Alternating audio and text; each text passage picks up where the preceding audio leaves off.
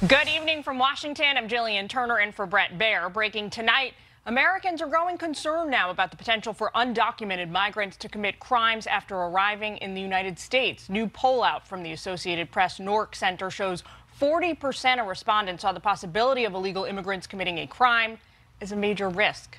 Immigration authorities say they are working to prevent that from happening. Fox News embedded exclusively with a team of ICE deportation officers out in Massachusetts and tracked down violent criminals out on the streets thanks to sanctuary policies. Correspondent Bill Melugin has that story out of Boston tonight. Hi, Bill.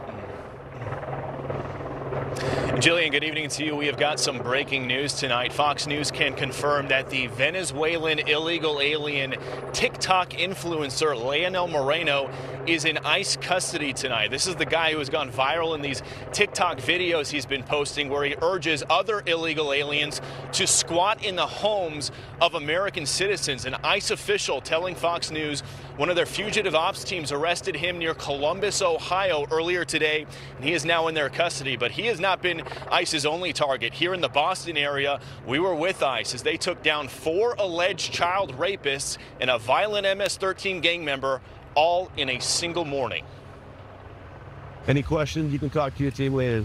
It's the pre-dawn hours in Boston. Kid has a real violent history. And this elite team of ICE deportation officers is briefing on their target list for the day.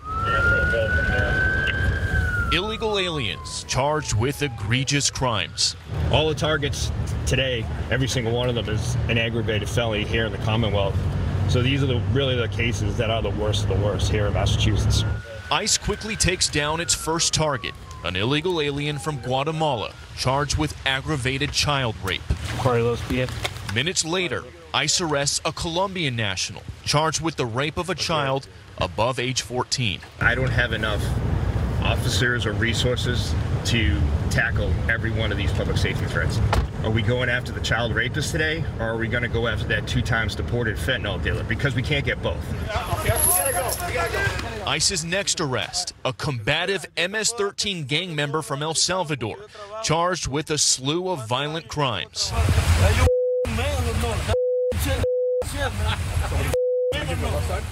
Officers then arrested this Brazilian man, charged with 5 counts of aggravated rape of a child.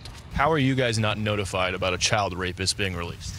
Unfortunately, in Massachusetts, that's how it is with most of these sanctuary jurisdictions. A short time later, ICE took down their final target, a Brazilian gang member, also charged with child rape.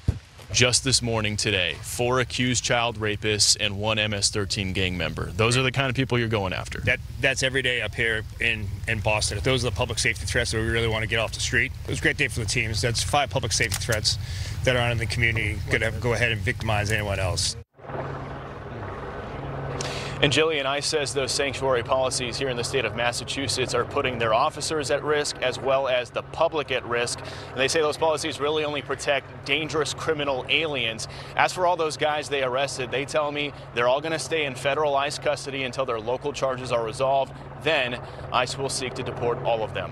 We'll send it back to you. All right, Bill Melugin out of Boston for us tonight. Thank you.